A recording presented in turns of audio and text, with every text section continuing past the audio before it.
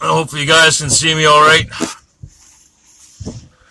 I just got off school, fucking exhausted, so I wanted to get this video done before I got home. So just bear with me a second. Oh god, that coffee's good. Yeah, sorry, I tried to do a video earlier, but yeah, I think I explained it, just the data. Don't mind me, guys. It's been a long day. I'm manic as a fuck. So anyways, I jotted down on some notes so I wouldn't forget, because I knew after this, after my day of school, that'd be no condition to remember what I want to do the video for. This video is mainly going to be pertaining to how the bipolar is affecting my ability to learn and taking information to school, talk about health and shit. I just wanted to put this video out there. We're not going to get too much into school itself, what's going on there. Well, maybe a little bit. I can't remember what the fuck I wrote down. But I thought it was important to do this video because there's people who have mental health issues who watch these videos, people who are bipolar who do watch these videos.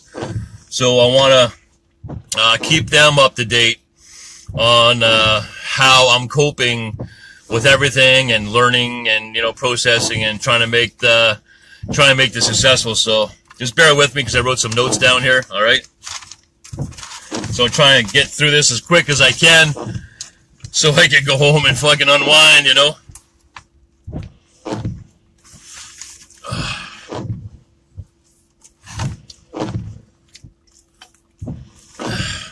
So don't mind me if I jump around, and because I just made some notes, I'm just going to touch on everything. It's like not going to be too structured, so just bear with me.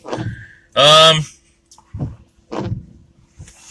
want to talk a little bit about the medication. Like, remember I was telling you guys on the one, I think a couple videos ago, that I partied with some friends on the weekend, did some cocaine, and from my videos a year ago, I told you how what used to happen was whenever I used it, the next day for 3 or 4 days, I would have no signs of going into mania. It just has that weird effect on me. So anyways, so that came into play as usual, and it started to wear off around Monday. But I told you guys I had that other prescription, a part of my bipolar regimen, clonazepam, to start taking that. So when the effects from the cocaine use on the weekend wore off, and I just say wear off, but you know, it's out of your system. You're not high, but for some reason it brings the mania down. So the clonazepam didn't prevent the hey William, how you doing? It didn't prevent the mania from escalating, but what it did do was it gave me the ability to sleep. So if I didn't have the clonazepam, I would have been in full mania and I wouldn't have been able to sleep, and that would have been worse. So the clonazepam did help as far as managing the bipolar from a sleeping standpoint. So I just thought it was really important to mention that.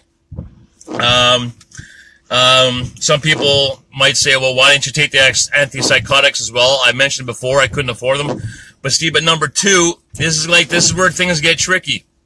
That if I could have afforded the antipsychotics, they would have put me, the frame of mind they would have put me in was, oh, everything's fine, world's great, I don't give a fuck.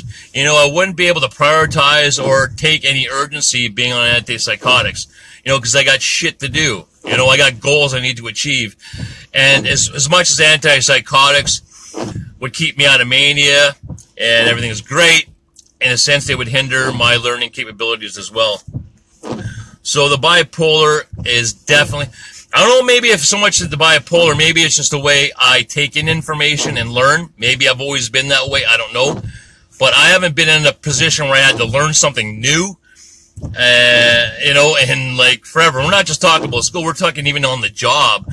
You know, all I did ever is cut meat. So I always knew You know, so I think you guys get the gist of what I mean. So let's get back to the school thing. So what's happening now is I told you guys, remember I showed you guys that sheet, the 500 pieces of paper that I said I was going to fill up? Well, I got halfway done. So I got 250 sheets. I had to write down both sides. So that's a lot. If you guys really think about it, that's 500 sheets of paper full. And I'm slowly, finally starting to get it. So now what's happening now is, although I'm learning, I'm not meeting the time frame. Like I have my road test on Friday. So it means I got 1 day left to put all that shit together and execute it. So basically this is what happened. So I took myself off a manual tractor and put myself into an automatic, because the thing was, the time it was taking me to learn how to shift gears and downshift, I can drive a tractor, I can drive a manual now, but not at the level that the ministry needs me to do it. I need more time, and I don't have more time, so I switched over to automatic, so it gives me a better chances of passing my road test. Because, you know, I don't have all the time in the world here. If I had a couple thousand in the bank and I had extra month, you know, then I would have stuck with the manual. If I failed the test, and I just retake it and just get more training, no big deal. But we have to be successful on Friday. We got no choice. That's the position we're in. So, luckily enough, I want to give a shout out to Tractor Trailer Training Centers of Canada, where I'm going to school. They accommodated me on this. They did me a fucking huge solid by enabling me to switch over to the automatic and try to make me successful in this. So, big thumbs up to them. So anyone out there who's interested in becoming a truck driver, these people really give a shit, and they fucking care. Teachers care, you know. So at first I was I was extremely opinionated on the way they structured their course, because the way I learn, I take the information and I try to take that information and morph it into a way that I can understand it, and I know it's a better way of learning, because I used to teach people too. So even though they're doing a great job down there, I still feel like going through the process that their structure should have been a little differently to help people along in this short time frame. Because realistically, the time, even though there's students have passed, you know, all the time, but there's lots of people who fail. So it's the timeline. You got to learn all this information and execute it, you know. So other people have different levels of learning. You know, some pick things up quicker than others on certain areas, and some people don't, whatever. So yeah, so I just wanted to throw that out there and just show you what obstacles I'm overcoming through this, so people who can relate to what I'm going through can, you know, yeah, you guys get what I'm saying. I think I just wanted to get this video out there in the middle of this for that purpose. I think that is about it I wanted to say.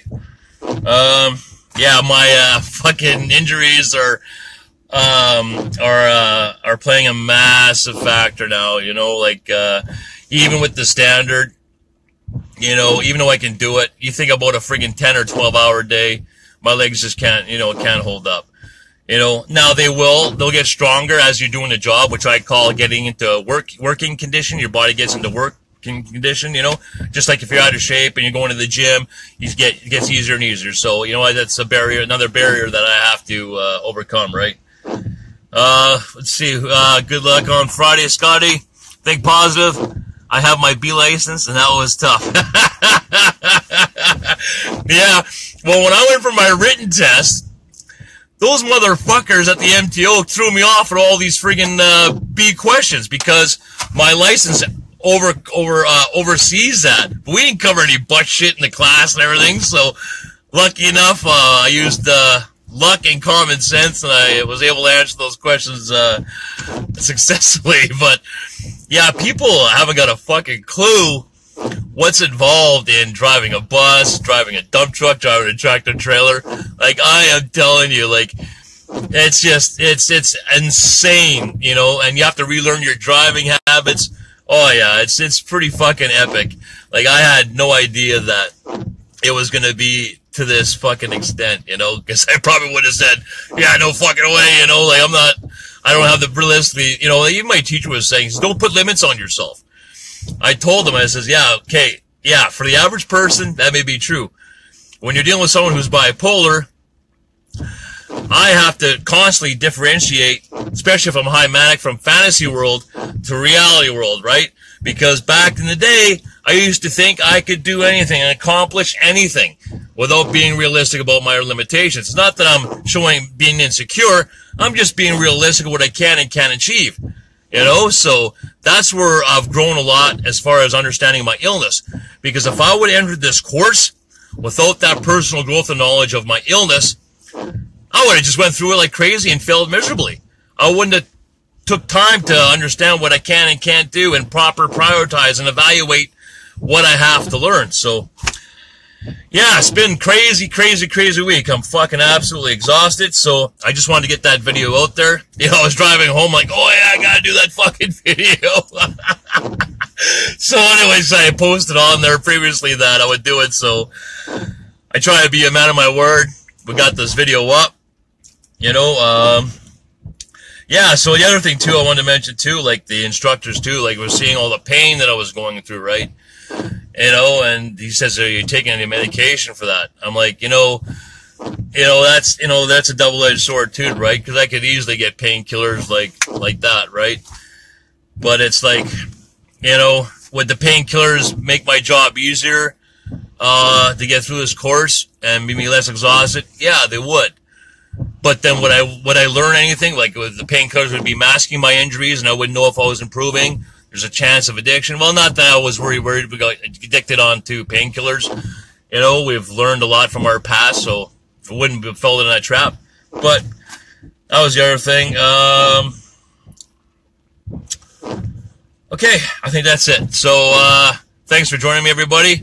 Until I see you again, take care of yourselves, take care of each other. Crown bless you all.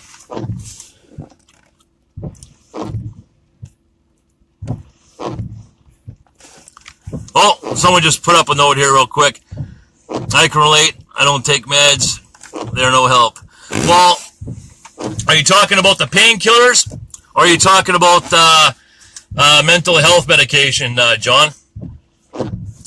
Because if you're talking about antipsychotics and antidepressants, what people need to realize that when you take medication, it's not that, you have to relearn how to live on medication. It's not that so much medications are bad. It's just you have to relearn how to live on medication. So if you've learned how to live with mental health issues off medication, the transition is you have to relearn to live again because you're not, so it's, you have to relearn everything. So that's that's where I preach, where you have to be in a very structured environment to go on this medication because you need your focus to understand you have to relearn how to live on them. So it's like a double-edged sword, right? So I'm open to medication, but my life is not even close to being structured to experiment and relearn how to I can function without medication. I've learned how to do that. Now, if I go on a full medication regimen, guess what? I'm going to have to relearn how to live all over again. So hopefully that clears that up. So anyways, I'm going to get out of here. Take care of yourselves. Take care of each other. Crown bless you all.